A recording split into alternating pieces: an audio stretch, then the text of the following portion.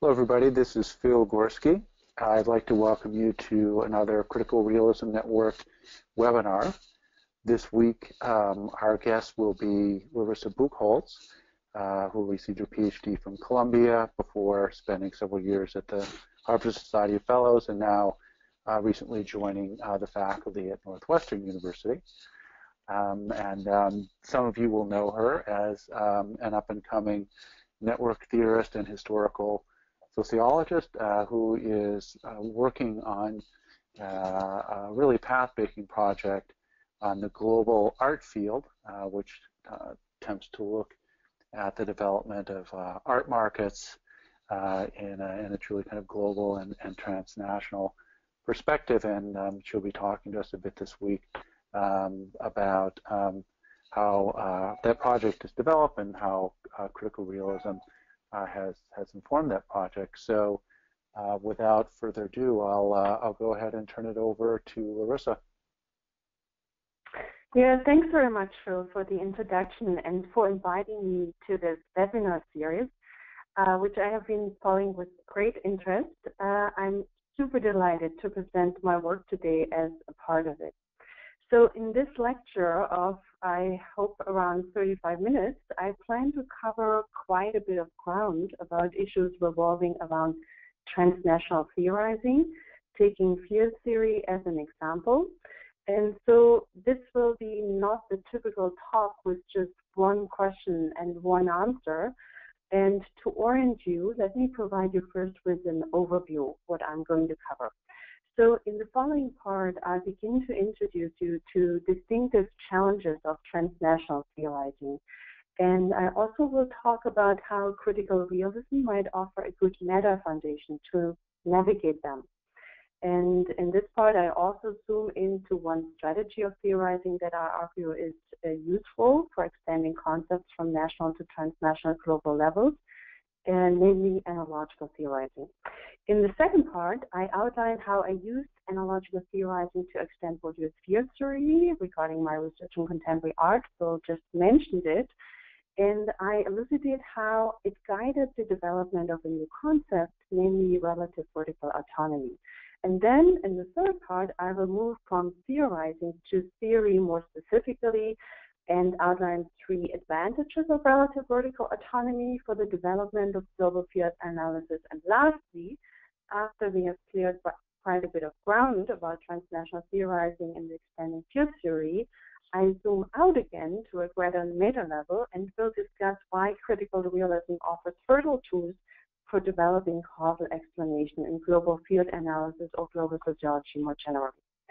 So we are set, and let's move to the first part on transnational theorizing. A key challenge in this regard is what the Australian sociologist Raymond Collins tagged as the problem of northern reification in global sociology. With that, she denounced how Anglo-Saxon theorists approached transnational global dynamics by merely scaling up concepts from their own Western nation-state societies straight to the global level. Such an upscaling approach, Connell rightly claimed, would end up in world-spanning generalizations from the one-sided vantage point of the global north, and in turn produce a problematically reifying picture of the nature of global society. So while Connell's fervent critique tended on the first wave of empirically weakly grounded globalization theory from the 90s, her problematization of northern reification points to a key question for theoretically motivated global scholars. To what extent and how can we transpose concepts that were developed for Western societies from a national to a global scale without falling prey to reification? What kinds of reflexivity and strategies are conducive to circumvent the traps of reductionist Northern theory? Connell herself, as Isaac Reed observed, who is here also quoted, does not give us many clues in that direction. Her own suggestions concentrate on how to reconstruct the theoretical canon by bringing in the voices of the South. But such work of canon reconstructions toward a more southern theory is surely important. Reid rightly pointed out that this does not complete the work. Northern reification must be tackled beyond canon construction and also with regard to the nuts and bolts of research in global sociology, namely in regard to our ways of developing concepts, theories of the middle range, and causal explanations. And that is a level that I will address in this webinar. Of course, I have to emphasize one webinar, one person cannot fully resolve the issue of Northern reification. That can, of course, only be a collective work in progress, but both Carl's critique and Reid's response make hopefully clear why it is important to engage with the question of theorizing in global sociology in distinctive ways, why it entails distinctive challenges that have to be met with a distinctive kind of reflexivity. In that regard, I believe that critical realism offers a useful meta foundation for strategies of reflexive transnational theorizing in at least 4 ways. Before I go over them, let me just preface that I cannot cover all facets, nuances of critical realism here in this webinar. So if you are interested in more background information, I highly recommend to move to this webinar, which I also listed on the slide. Okay, let's go back. The first advantages of critical realism is that it adheres to ontological realism. That means that it presupposes that the world exists independent of our concepts. And as a consequence, and here particularly relevant, the goal of theory should be to provide realistic accounts of the real world. That contrasts in turn with an approach that treats theories merely as heuristic devices or models. As Frederick Vandenberg rightly pointed out in his webinar, Bourdieu's approach was ambivalent in that regard. However, if you want to go beyond Northern reification, ontological realism is an indispensable foundation for theorizing. Second, critical realism provides useful models of causal explanation for global sociology beyond the false idea of general laws, and I will elaborate on this part more in the 4th part of the webinar. Third, critical realism also provides a complex approach to emergence, that is, the idea that social entities are more than an aggregate of its parts. This matters for transnational theorizing because it lets us approach global configurations as more than just the sum of sub-entities, for example, nation-states, and to acknowledge that they have distinctive emergent qualities and causal powers. I will get back to that also in the 4th part, and also would like to direct your attention to a webinar by Phil on the critical realism's approach to emergence. On 4th, lastly, critical realism is a philosophy of social science that advocates methodological pluralism, which is, I believe, fertile for grasping the complexity in the social in the global terrain. So let's just pause briefly. So far, I have provided a broader introduction on why we need to think hard about transnational theorizing and why I think that critical realism offers a useful meta foundation for it. Let's move on and to a particular strategy of theorizing, namely analogical theorizing, which I want to argue is a useful strategy for reflexive transnational theory development. And then I will demonstrate to you how I use this for extending field theory in the context of my research on contemporary art. First of all, analogical theorizing was pioneered by Diane Vaughan in the field of organizational sociology. And to elucidate it, let's define first analogy as a cognitive process of identifying structural equivalencies among separate domains or parts. What Vaughan did with analogy is to use it for developing a method for theory development through cross-case comparison. Okay, it sounds a little complicated. Let's first clarify what cross-case comparison means. It means that one compares cases that can vary in their size, function, or complexity. And a classic example in this regard is government's concept of the total institution. It originated from fieldwork at a mental hospital. Then he elaborated it further through cross-case comparison with such diverse cases as prisons, army training camps, or boarding schools. So cross-case comparison contrasts with same-case comparison, which refers to similar cases such as social revolutions in different nation states, for example. Crucial is here that because analogical theorizing deals with cross-case rather than same-case comparison, it also offers a method to move concepts across different scales. And analogical theorizing involves thereby three basic moves. First, the analytical reduction of the theory to scale invariant properties. Second, analogical extension, that is the move of concepts across cases or higher-level scales based on empirically identified equivalencies. And third, analogical difference, that is, one searches if there are also important differences between the original case and the new one. The established analogy serves thereby as an analytical device to establish systematically differences against the background of similarities. And it is these differences that lead to theoretical innovation.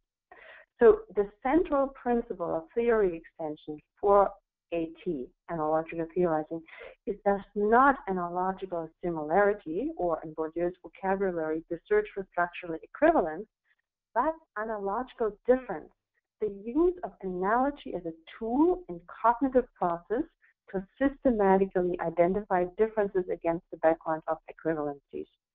And in this context, it is also important to note that the moves of analytical reduction and extension are not merely, understood in a heuristic sense, but they are grounded in a realist ontology. That is, they are anchored in the assumption that all forms of social organization, notwithstanding their variation in their size, complexity, and function, have certain features in common. They share basic characteristics of structure, such as hierarchy, division of labor, goals, or normative standards, and in addition, they also display similar processes, such as culture, socialization, conflict, competition, cooperation of power, etc.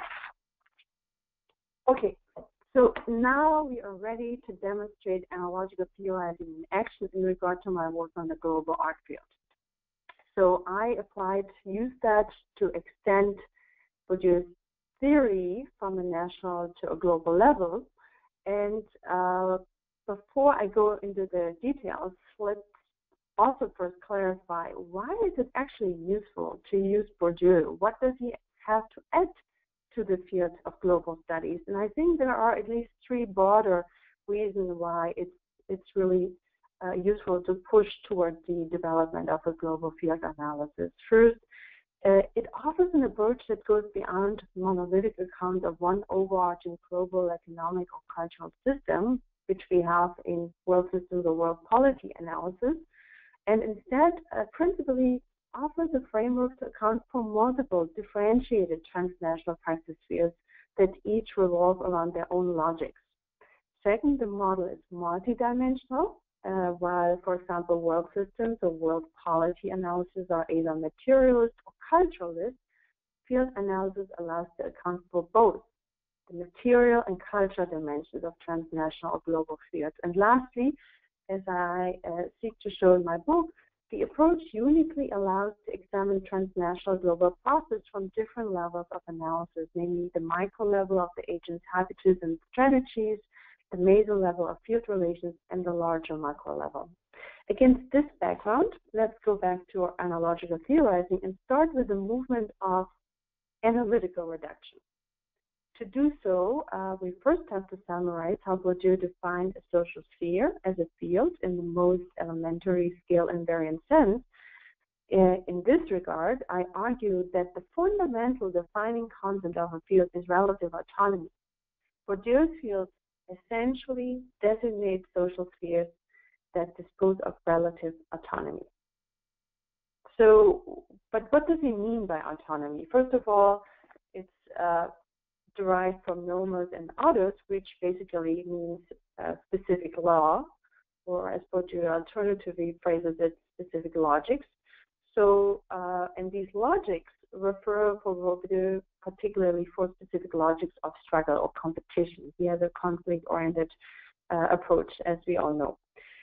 That in itself is a bit vague, and reading the world of art, one can reconstruct three dimensions along which social fields adhere to their own specific law, namely at the level of distinctive ideology and beliefs, for example, the ideology of law polar in the modern art field, at the level of distinctive principles of hierarchization, that is a specific type of symbolic capital, and third, and that is often less recognized in Bourdieu's theory, relative autonomy is also manifested at the level of a specific set of organizations that embody a field's autonomous principles.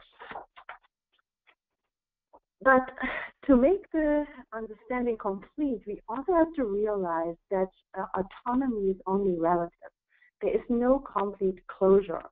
Fields are subjected to external influences, albeit through what Bourdieu calls refraction, and a field's autonomy is always historically variable. So autonomy is not complete, but relative. Taken together, a field can be basically defined as a space of specialized practices with a relatively autonomous logic of competition along the three dimensions.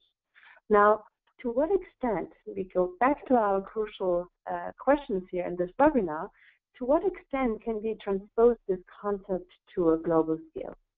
If you look at the emerging yet still sparse literature on transnational global fields, we can see that scholars have moved the idea of relative autonomous spaces productively to a global level. For example, Johan Heilbronn did so for the global field of book translation, or Monica Krause did so in her marvelous book on the global field of humanitarian intervention. So what changes in these cases is the scale. A global field, in this sense of analogical extension, thus becomes a globally extended space of specialized practices with a relatively autonomous logic of competition.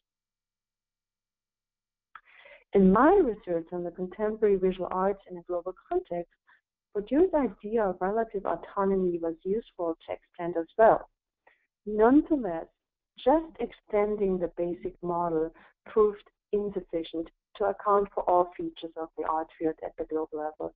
And one important feature was its inherently multi-scalar architecture.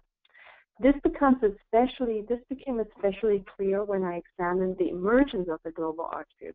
Here, the main axis of differentiation was not so much how the global art field became differentiated from other field types, e.g. the global economic field. Instead, I realized that I needed to account for a second axis of differentiation, namely how the global art field constituted itself by becoming relative autonomous from the logic of national art fields. That is, a vertical axis of autonomous differentiation. In this case, however, the autonomy criterion assumed a new direction and meaning. Rather than applying to functionally different spheres of practice, it relates to different levels on which fields operate. Thus, grappling with my data through analogical theorizing led me to distinguish between two kinds of autonomy.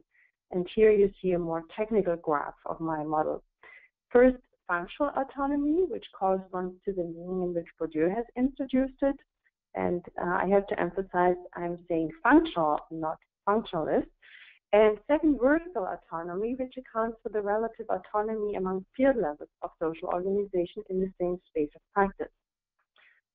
So with vertical autonomy as so to speak, an analogical difference that I encountered, the original definition of a global field has to be extended. It includes also the criterion of vertical autonomy from lower field levels. So this extended definition, we can take into account that the global field level is not just the sum of national fields, but it's marked by relatively autonomous structures, beliefs, and stakes, independent from national fields. More specifically, moving to the third part of the webinar, I argue that the idea of vertical autonomy offers at least three contributions for the development of global field analysis. First, it contributes to theorizing the emergence of certain global fields that are embedded in a multi-level structure. With vertical autonomy, we can acknowledge that emergence involves not just functional autonomy, not just a change of scale, but vertical differentiation of global logics of competition and structuration, as I said before. In my research on the art field, I thereby identified three mechanisms of global field emergence, which I conceptualized as vertical autonomization. So the first is the construction of globally integrated institutional circuits for sustained cross-border flows and competition. In my case, the most important were the global art biennial circuit at the cultural pole, on the global art auction market at the commercial pole. A second mechanism consisted in the construction of a global gaze through the rise and transformation of field-specific global discourse, which unfolded over a period of 30 years, and there were quite some interesting mutations to observe. I'm happy to speak about that in the discussion if you're interested. And finally, a third mechanism rested in the rise of new institutional practices of classifying and assessing artistic recognition and value in global terms, notably in the rise of worldwide artist rankings, which established, in a sense, a specific type of global symbolic capital. So, taking together these three mechanisms, the establishment of a global art infrastructure, the cultural construction of a global gaze, and the institutionalization of new global practices of evaluation contributed to the emergence of a global field in the contemporary virtual arts as a vertically autonomous space vis-a-vis the logic of national art fields that reaches across 6 continents.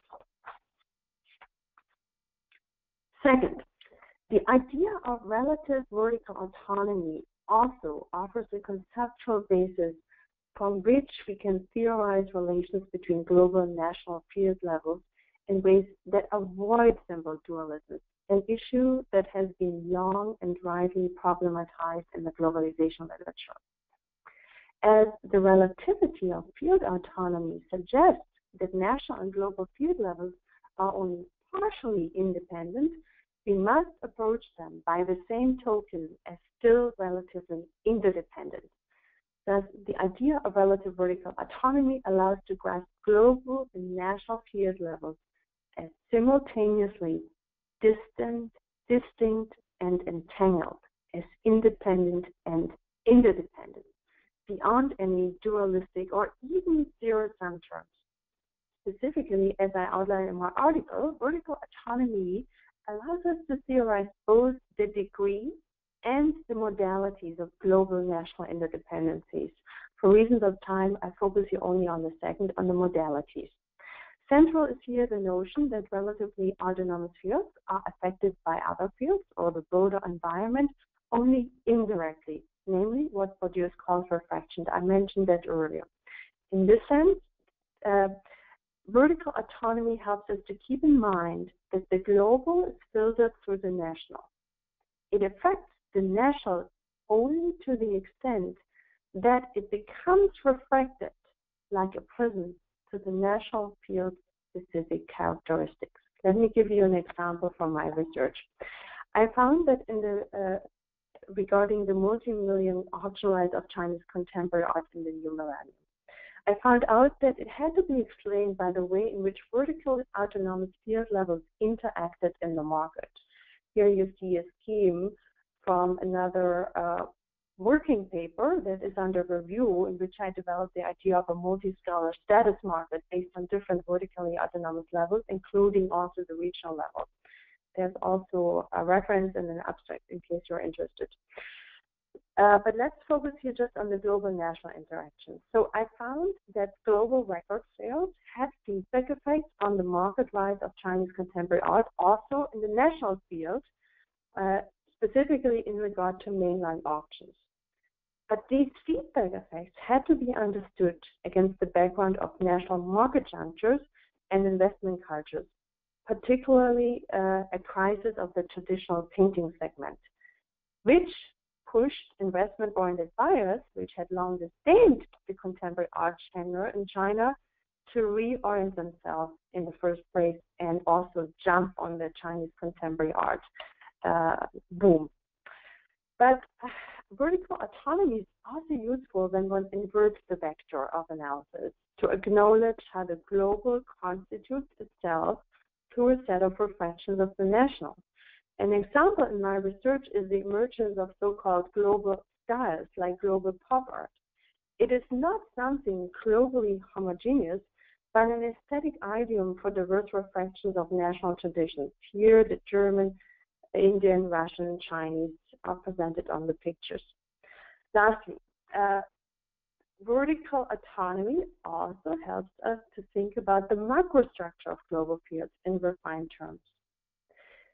Bourdieu and Pascal Casanova, who was, by the way, really a pioneer in the development of global field analysis, argued that global fields are structured around a macro-hierarchical structure that is defined by the distribution of various forms of so-called national capitals. Vertical autonomy contributes to refine this idea. First, it helps to identify which global fields will need such a macro structure in the first place, namely only those that are multi-leveled, and that are not all global fields. For example, Monica Grause's global field of humanitarian intervention evolved without an association to national fields at the beginning. It also, let's go back, vertical autonomy also helps to specify what is actually meant by national capital, namely only those macro-level national resources that constitute structural asymmetries at a global level of competition, that is, at a vertically, relatively autonomous field level. For example, to account for the unequal institutional macrostructure in the global art field, I did not measure all institutions of the national field. I focused only on the distribution of transnational art institutions per national field, because it is these that count for asymmetries in global competition. So by implication, in this sense, vertical autonomy contributes to denational Bourdieu's and Casanova's original formulation of national capital. Macro-level global hierarchies are not a simple reflection of national-level hierarchies. Okay, we have completed the third part, and now we are ready to jump into the fourth part. Let me just reiterate. I said some things about transnational theorizing, how critical realism contributes to it, and then explained why I think analogical theorizing is a useful strategy for transnational theorizing as well. I applied this strategy to show you how I developed the concept of vertical autonomy, and then I elucidated how this concept contributes to the development of global field analysis. Now let's go to the final section, which is basically about the question of causal explanation and how critical realism offers useful tools for approaching it in global field analysis or global sociology more broadly. I will focus here mainly on discussing its mechanistic approach to causal explanation. There are different versions also within critical realism, but my focus is on the mechanistic side. To understand the latter's advantages, let me first highlight some general verdicts of mechanistic models in contrast to the positivist idea of general laws. And I will then move to compare critical realist model of mechanistic explanation with analytical sociology. So the positive general laws model holds a regularity view of causation. That means it associates causation with a constant conjunction between observable events. causal relationship in this sense is defined by two basic criteria: temporal order and regularity. Whenever event A occurs, B should follow. Thus, a proper causal explanation in the positivist sense requires the search for constant conjunctions, which, in turn, are to be expressed as covering or general laws, that means as universal statements. Mechanism-based models of causal explanation challenge this positivist approach on at least two common fronts. First, they posit that the mere conjunction of events A and B represents an insufficient criterion for a causal relationship, regardless of how constant this conjunction may appear. What is left open is how A and B are indeed causally connected. Thus, the idea of a mechanism is entered as a third mediating explanatory element to provide the analytical bridge that allows to distinguish between statements of correlation and causation. And as such, a mechanistic model principally foregoes the pitfall of causal reification. But more important, this commitment to specifying the mediating causal process entails a second critique of the positivist model, namely the latter's belief in the generality of causal relationships, that is, in the belief in general laws.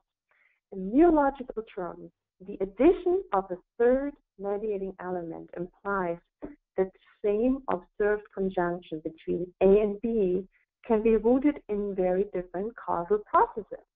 For example, while one might observe an almost universally strong association between gender and income inequality worldwide, there is no reason to believe that the mechanisms that connect gender differences and income inequality are the same in the Middle East, Northern Europe, or Latin America. So the threefold structure of mechanism-based models of explanation principally guards against the fallacy to mistake uniform correlations for uniform causal relations. By its very logical structure, the mechanism-based approach offers, thus, a context-sensitive model of causal explanation. And, to do the circle back to global sociology, such context sensitivity is critical to avoid northern reductionism. Keeping with a model of general laws, by contrast, would imply a blanco check for northern reductionism, that is, for problematically projecting causal laws from the Western metropolises to the entire globe. So we are better off with mechanistic models to prevent false causal universalism.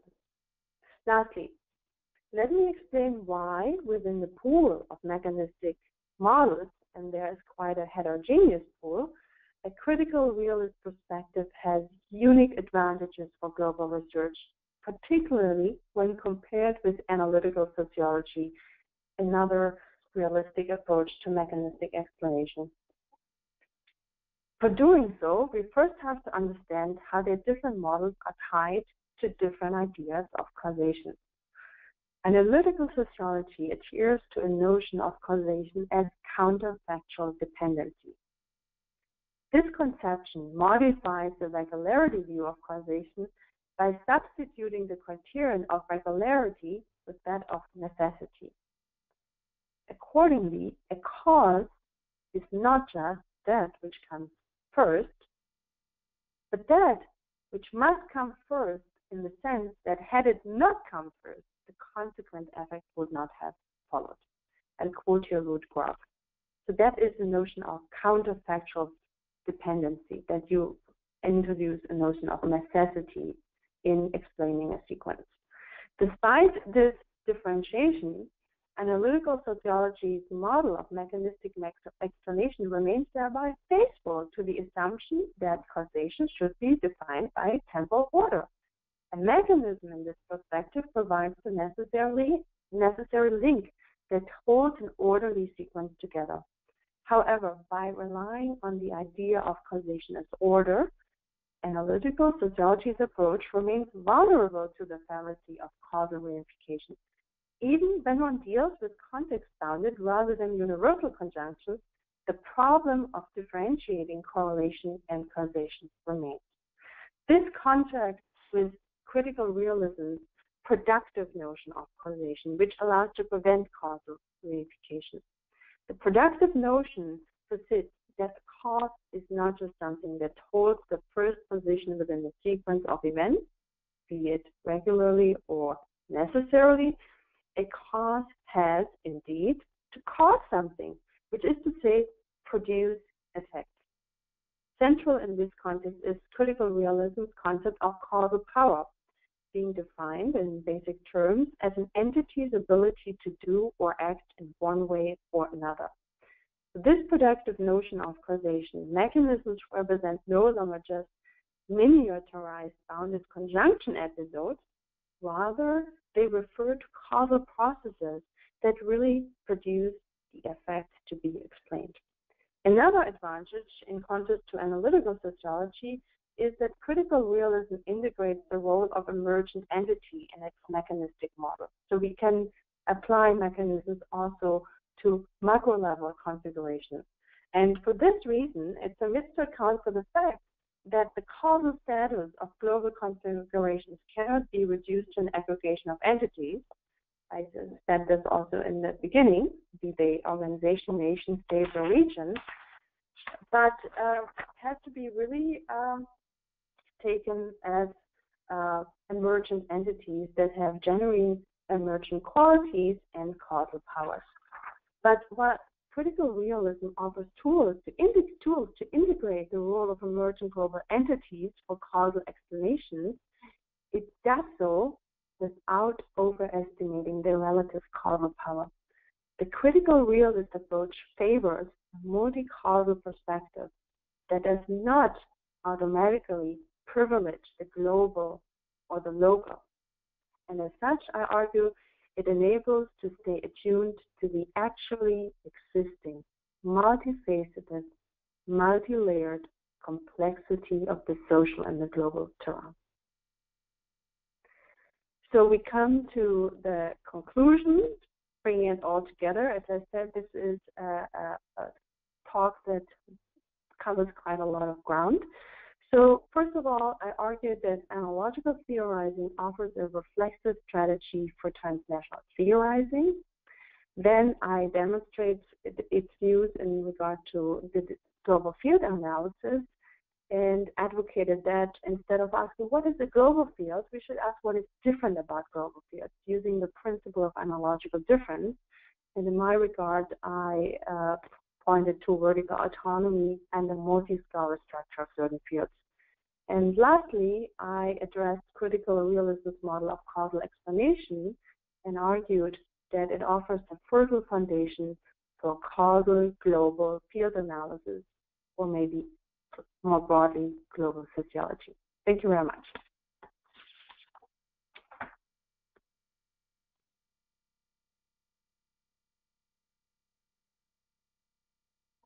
Thank you so much, Larissa. That was really, yes. Thank you so much, Larissa. That was great. So before we plunge into the Q&A, just very, very quickly, I know some folks are familiar with the way this works, but if anybody out there is joining us for the first time, the way to ask a question is via the question box rather than the chat box. So please hit the little button for ask a question, and then I will pass some of those on to Larissa. First question for you, Larissa. This is a historical question. Is why are you dating the emergence of the global field in art so late in history? I guess this, the question is wondering why it is that you wouldn't think that there had already been a global art field at some earlier point in time. Yes, that's a great question. And yeah, for this one, we have a little bit of background how I distinguish also international world and global fields. So the art field, you know, in the modern sense, with its very beginning, has been international. That is the point that Bourdieu hasn't really covered in his own work in the roles of art. So since modernity, art has been international, and there have been international institutions like, for example, the Venice Biennial. But a global field doesn't equal an international field. And I make a strong distinction in that regard. On the one hand, global fields differ from international fields in regard to just by their extension, by their degree of extension. We now have an art infrastructure and discourses that really address contemporary art in really a global scale. That means in regard to a scale of 6 continents. Secondly, it's also a vertical autonomy that we have now a field. International fields are not as vertically autonomous. So the logic of national fields is much stronger towards the international field level. But in global fields, there is a stronger degree of differentiation, that we have genuine global logics that are not reducible to national field logics.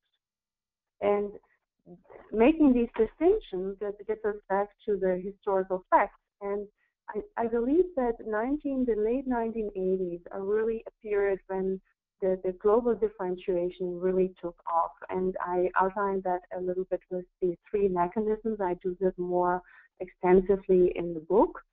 There was really a kind of qualitative shift in regard to the extension and to the velocity also of cross-border flows and competition. And that reached its full bloom, so to speak, in the new millennium. Since then, we can really speak that we have an emerging global field.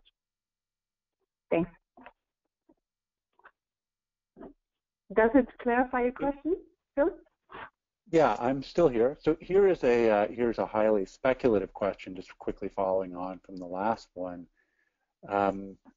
Many political commentators think that we may be entering into a post-global period, or a period of renewed nationalism. And I realize this is prognosticating about the future, which is something we're usually not that great about. But do you see any potential for this kind of current populist nationalist political wave to disrupt or fragment or even destroy the global art field or other global cultural fields? That is a great question. So I think your question points just, one implicit assumption that has to be clarified is that vertical autonomy or globalization are really historical processes that are contingent and that are in principle reversible. Yeah. So in regard to the global art field, I don't see any chance for reversion. We can observe maybe certain changes in political and legal restrictions in terms of, the transfer of artworks across borders, in terms of how the art market becomes regulated. But we have a global infrastructure in place that is very unlikely to go away. And we also have established a certain global awareness and certain global value structures that are hardly to vanish. What we might see additionally, and there are also already potential movements on the way, is a kind of reactive accounts that emphasize, more local identities in art. Like we see new regionalisms, for example, in Asian contemporary art, or we see new nationalisms. So it's also a conflictual configuration, the global field that doesn't go without any resistance. But in generally, I don't see that waning in the long term. That is my prediction, so to speak. Thanks. That has opened up another really interesting set of questions, both empirical and theoretical. So the empirical question that I'll open with is, is this question about the politics of scale, which you were just alluding to? I don't think that most political sociologists or historical sociologists are accustomed to thinking about this, even though it's tacit in a lot of the kinds of questions that we ask. So state building, for example, is amongst other things an issue about scale, about which particular scale is going to triumph. The kind of theoretical question, though, that I really have for you, though, is this one about figuring out what scales are really operating. So, or what levels, if you will, our account needs to take into consideration. And let me try to just make this really concrete, because I'm curious to see how you sort of work through this yourself. So, clearly at some point you came to see that there were at least some things that were going on that required a field in between the national and the global, which you sometimes talk about as regional. And so I guess I have two questions. So one is, what exactly was it that you saw, in your data or your evidence that made you think, wow, I need to attend to the regional scale? And then how did you, in a sense, sort of come to the conclusion that this regional scale really was operating? What was sort of criteria, tacit or explicit, did you informed your judgment there? Wow, there are big questions. I could give another talk based on that. First of all, let me just preface the idea of a politics of scale and how field analysis contributes to it is also wonderfully outlined in the introduction by Julian Go, Monica Krause, which I listed as one of the suggested readings.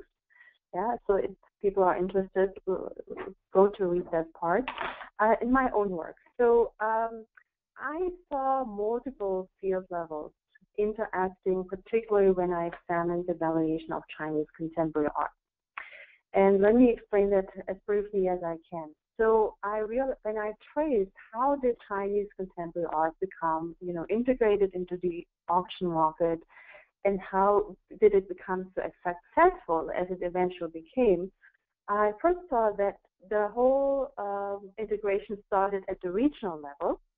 So through auction houses in Hong Kong, they started to market Chinese contemporary art, and at first in regard to an Asian identity, and later in a more contemporary Western way. And auctioneers, seeing the success at the regional level, said, well, we have to jump to the global level and market it even more broadly in the more Western sense.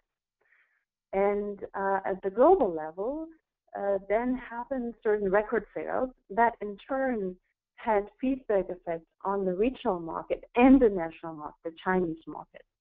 And they were each reflected. So what made me see that the regional level is a distinctive level was to see, for example, how the type of buyers were different and how the art was framed differently. So in regard to different,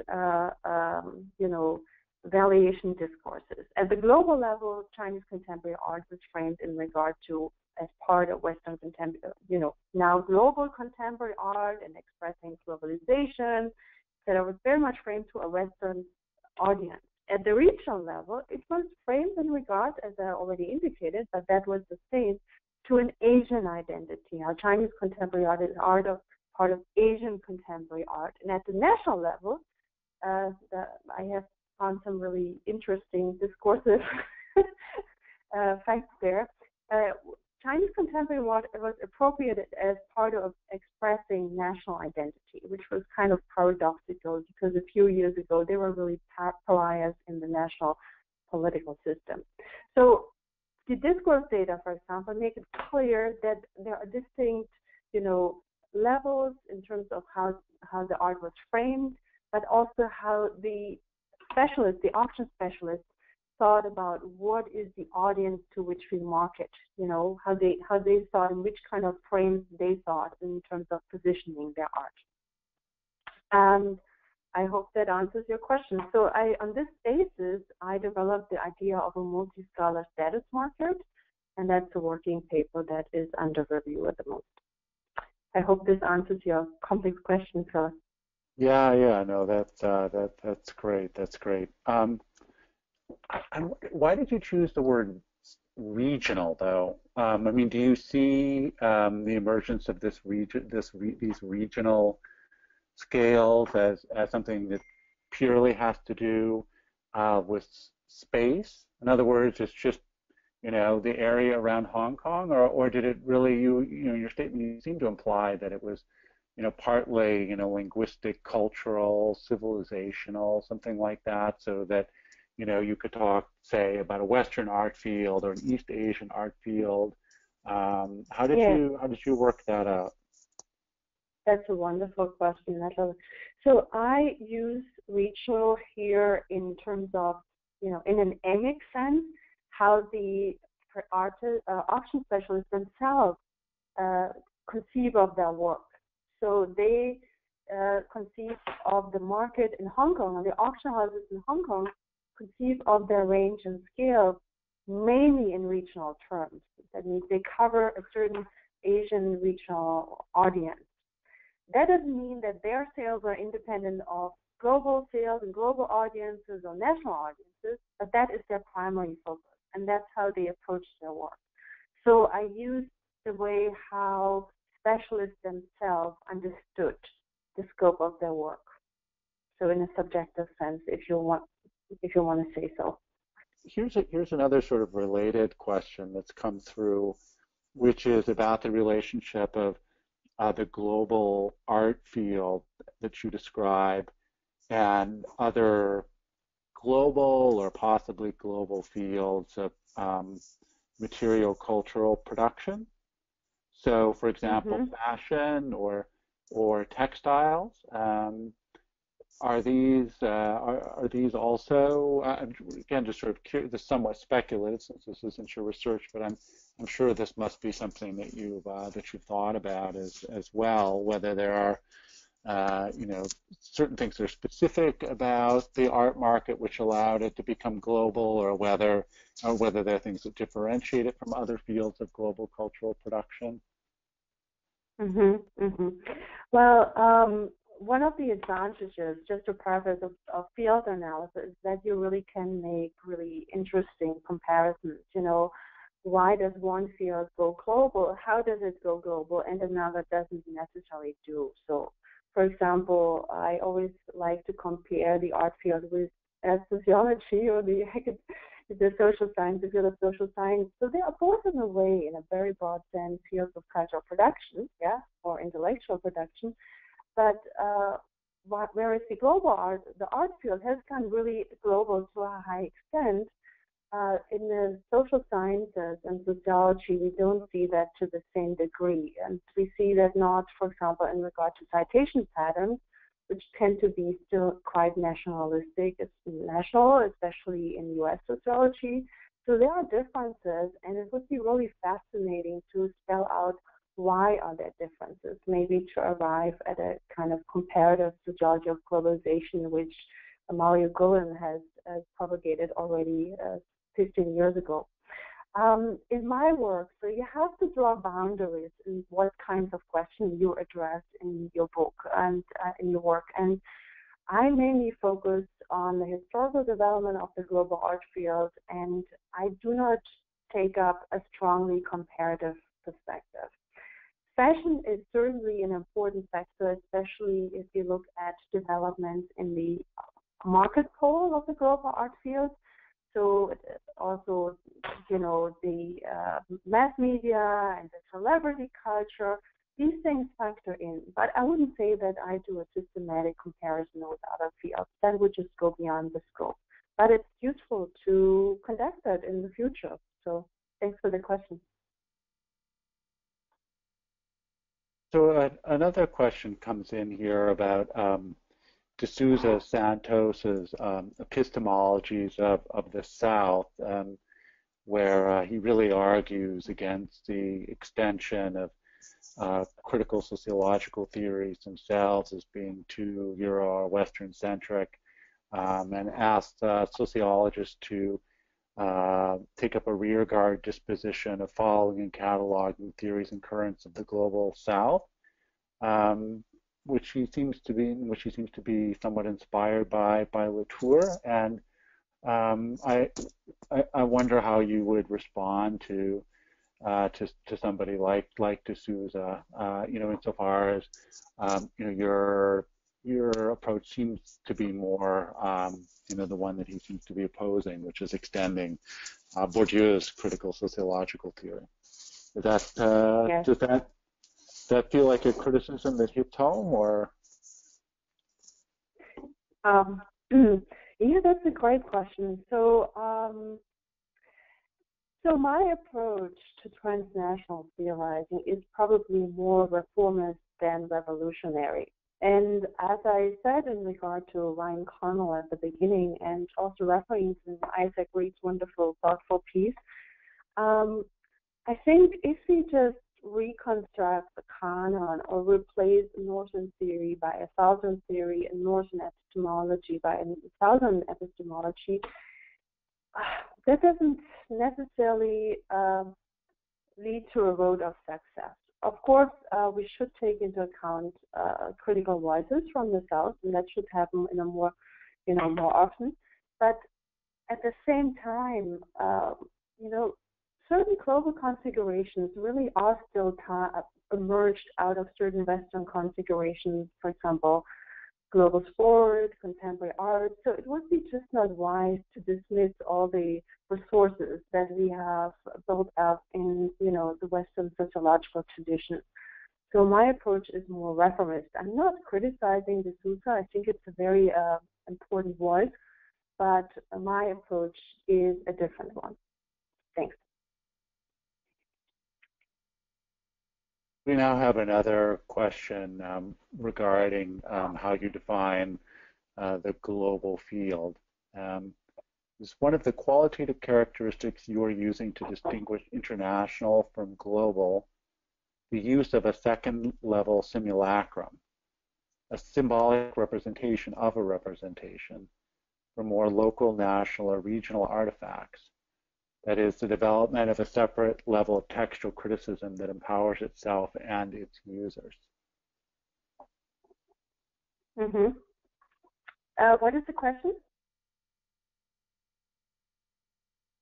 So I think the question goes to the way, it's somebody asking for clarification about the way in which you distinguish the international from the global.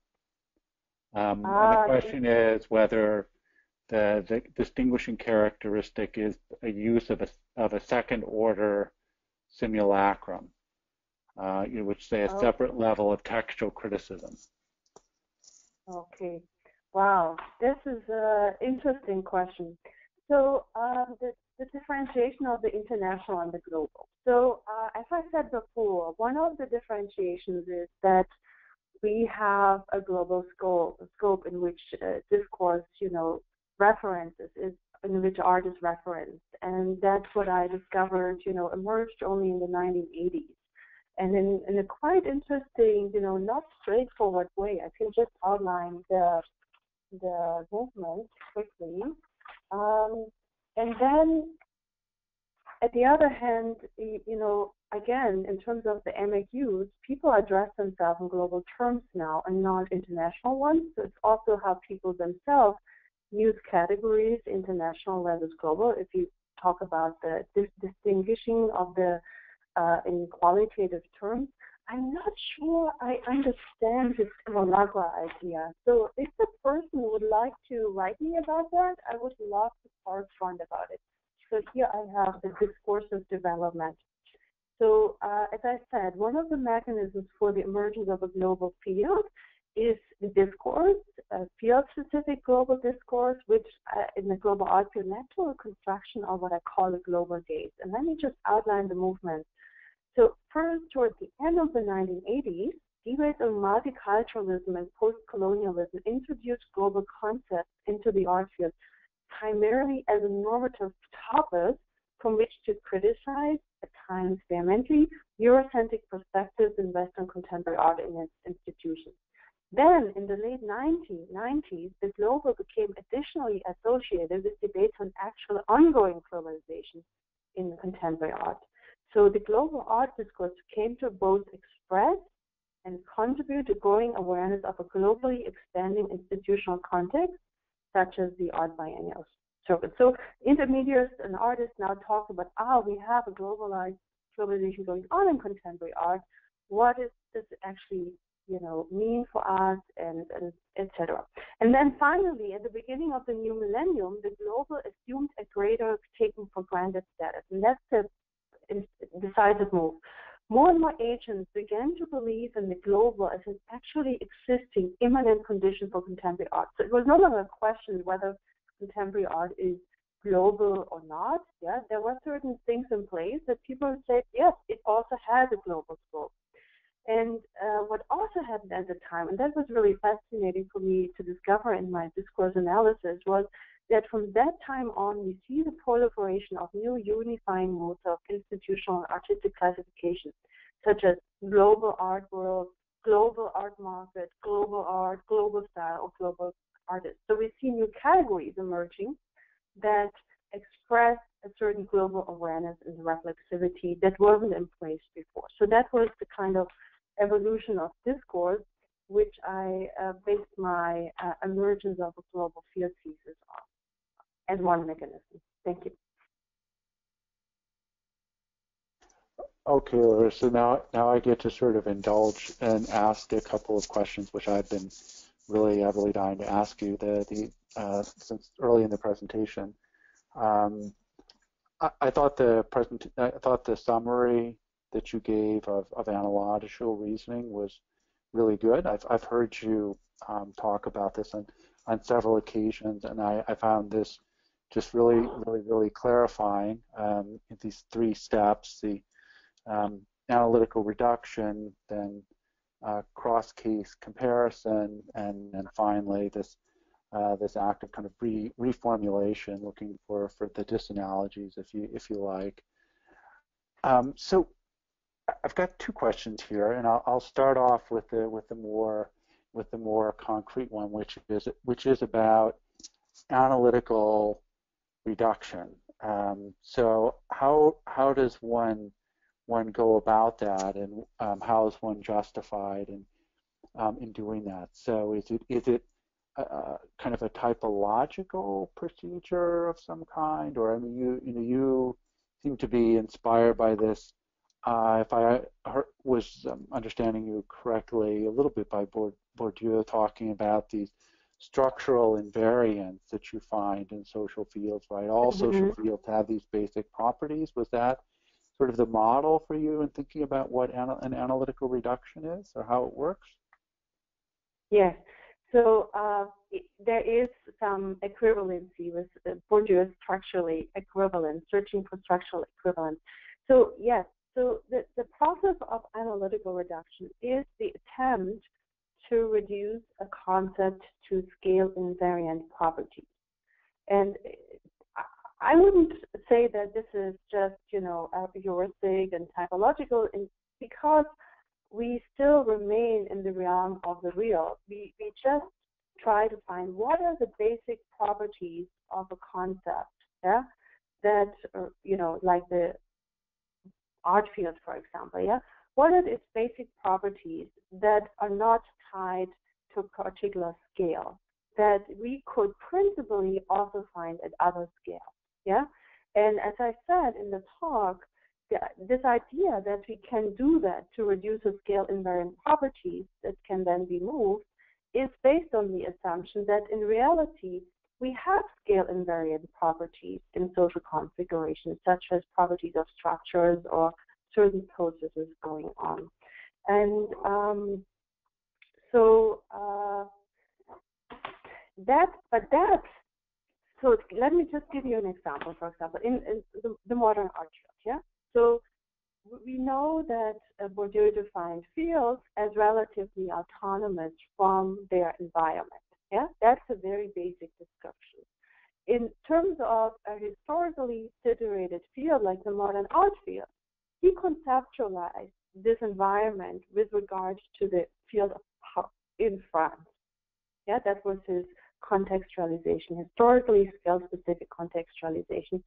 If you want to use the concept for the process of analogical theorizing, you have to strip this kind of specification away and really move to the basic invariant properties before you can move it across.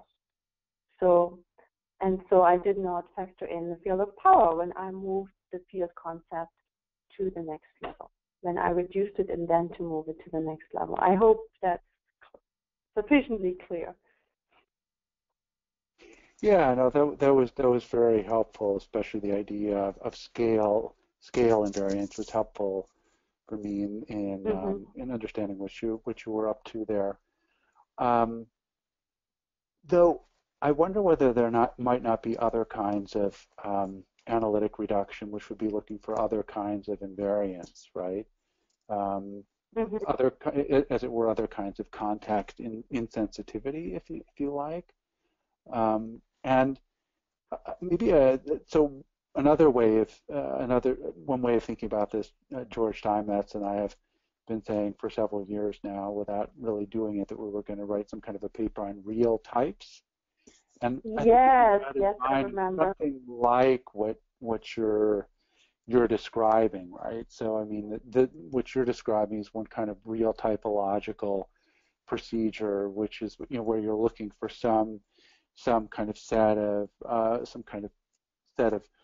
entities and relations that create certain kinds of powers and processes that seem relatively invariant across different kinds of scales. But one could presumably also look for similar kinds of invariance that would work across other other sort of structural differences.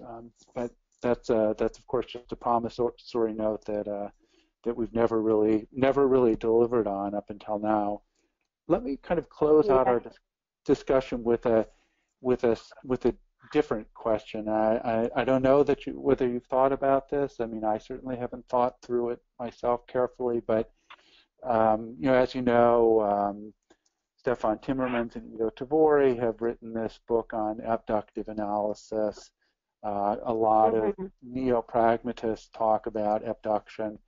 This is something which also gets talked about in some of the critical realist methodological textbooks, like Bert Danemark's book. And I've never been myself totally clear on what the difference is between analogical and abductive reasoning, or whether there is any difference between abductive and analogical reasoning. And I wonder if this is something that you might have given some thought to.